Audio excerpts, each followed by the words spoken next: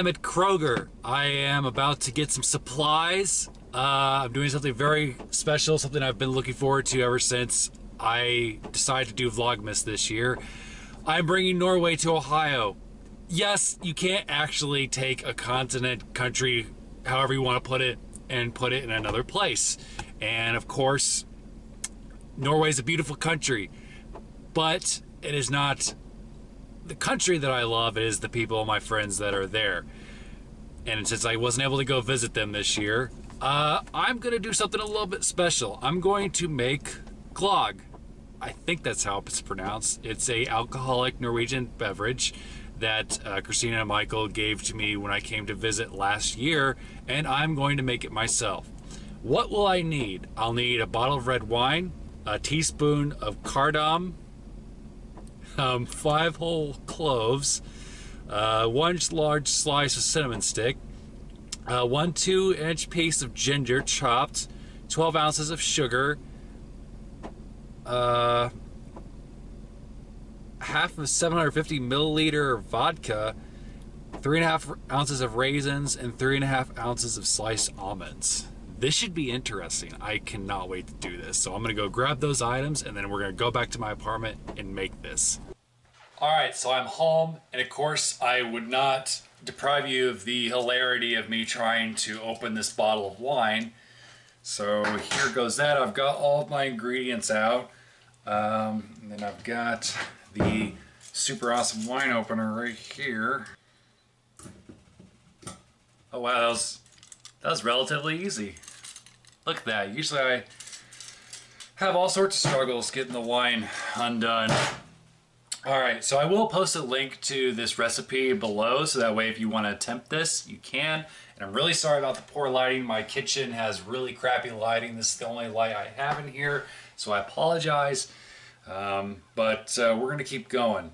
Let's see, so I need to heat the red wine. So it says 1 bottle of red wine, so I assume that means do the whole thing. Alright, so we're heating the red wine. What do we do next? Put cardamom, cloves, cinnamon, and ginger in spice bag and add it to the pot. Stir in the sugar until it dissolves. And I'm actually just going to mix everything in a bowl because I mean it's going straight in there anyway, so I'm not going to bother with a bag right now.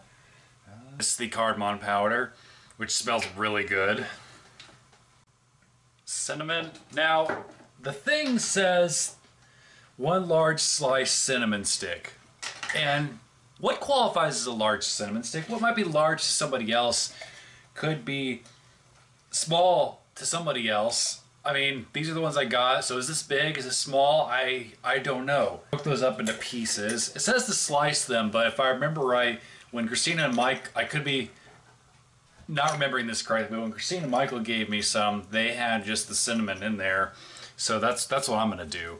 And you know what? And I might even add another cinnamon stick to make it extra cinnamony. We got the ginger here. The ginger needs to be chopped. Make sure you wash it first. And this is what I'm looking at right here. I'm gonna chop it up. That seems good enough for me. What do you guys think? There's that, and I need to put this in with the cinnamon and the other stuff.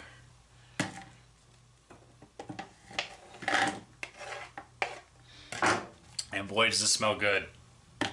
So I had glögg about a year ago, but this is starting to smell vaguely from what I remember about it.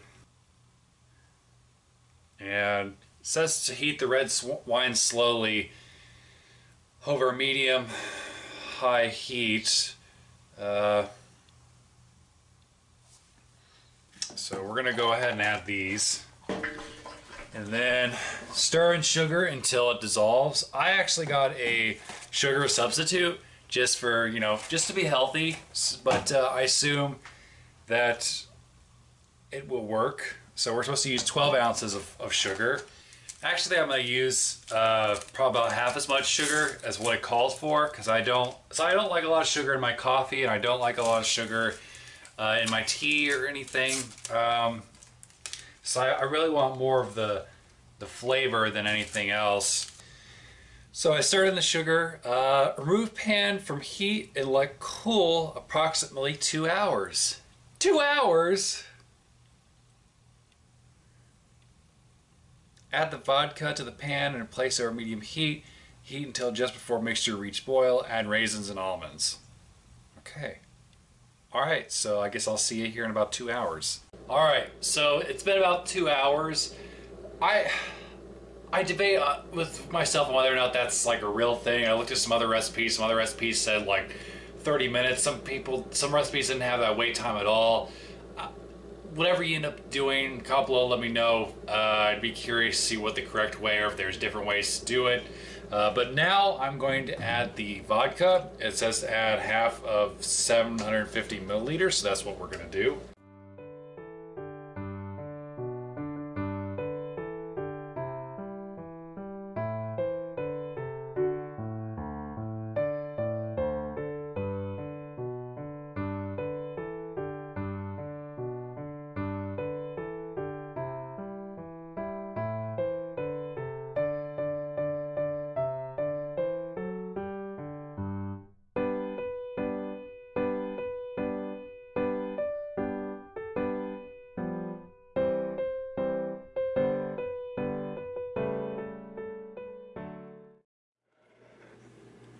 All right, moment of truth. Here we go.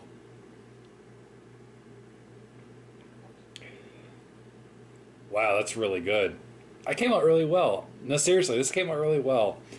One thing I realized I screwed up, what ended up not being that big of a deal, was that the spices like the ginger, the parademon or whatever it's called, and the cinnamon was actually supposed to be put in a bag, kind of like how you do a tea, but it ended up not being that big of a deal.